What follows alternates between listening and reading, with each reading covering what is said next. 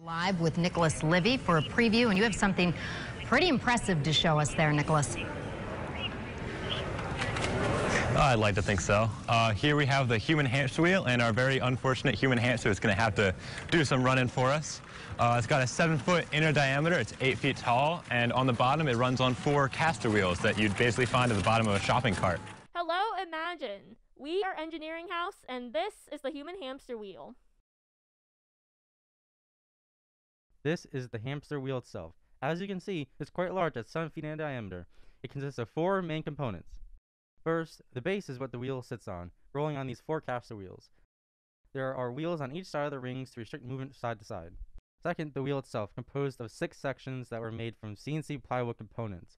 The sections are bolted together, allowing easy assembly, disassembly, and storage. Third is a stability bar, which allows the user to hold something while running fast and holds the fan. Lastly is electronics. A generator is spring-loaded to make contact with the wheel, thus, when the wheel spins, the generator spins, creating energy to power the fan. The project began 3 years ago in 2017. Those original members thought it would be a fun idea to create a hamster wheel large enough to fit a grown adult. The project was planned and designed that school year. In the following fall semester, the wheel's 6 segments were machined in a CNC router at the Construct at RIT. It was completed and featured at Imagine RIT 2019. Due to its popularity and the time already put into the project, it was continued in 2020, but work was cut short due to COVID-19. Besides looking awesome, the wheel demonstrates how mechanical energy can be converted into electrical energy. When a person runs on the hamster wheel, they create mechanical energy which turns the generator.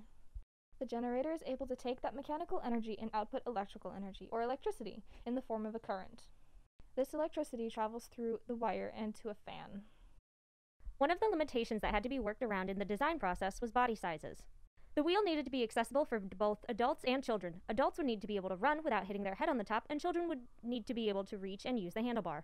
A current limitation we are dealing with is friction. The design of the base causes the ribs of the wheel to rub against parts of the base. This friction limits the efficiency of the wheel, since some of the mechanical energy is dissipated into the base in the form of heat. We are working on a few different modifications to the wheel. First, the base will be widened and strengthened to stabilize the handlebar. Additionally, more wheels will be added where the ribs are rubbing against it to reduce friction and prolong the life of our materials. Another addition is an interactive display. These are the electrical components, where the main addition is the user interface implemented on a Raspberry Pi. This will show the current speed, the travel distance, and the output power in light bulbs and hamster units. Finally, we are adding a new brake system, which will be a huge improvement to the overall safety and operation of the wheel. Currently, people with heavy-duty gloves have to manually slow the wheel down when the user asks. The new brakes will allow the user to brake themselves, similarly to a bike, without the need of external help.